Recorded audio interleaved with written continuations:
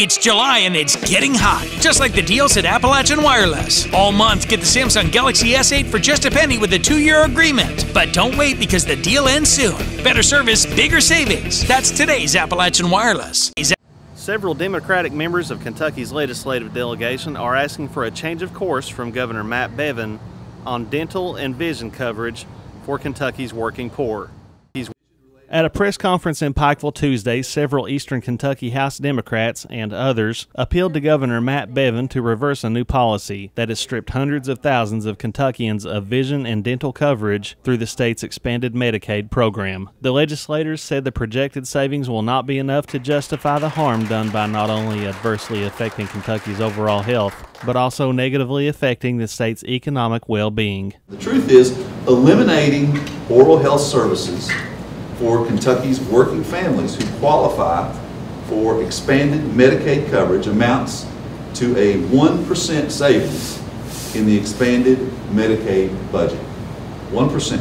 An area that hasn't been talked about much is that expanded Medicaid coverage in Kentucky adds $3.5 billion to our economy. People, these are jobs.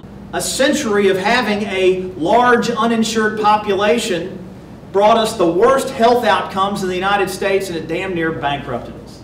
House Democratic leader Rocky Adkins said House Democrats drafted a letter to the Cabinet for Health and Family Services demanding answers as to how the Bevin administration came to its decision to strip the vision and dental coverage. And the letter basically says, we want to know how you did this, the elimination of benefits, and we want to know why you did it. It's thrown a lot of chaos into the medical community that serves and basically provides care for our population, not only in eastern Kentucky, but throughout Kentucky.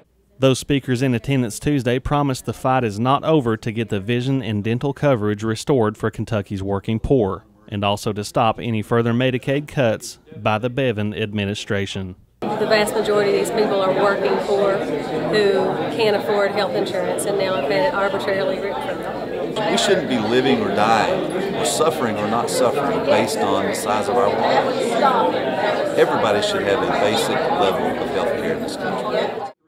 Reporting in Pikeville, Chris Anderson, EKB News.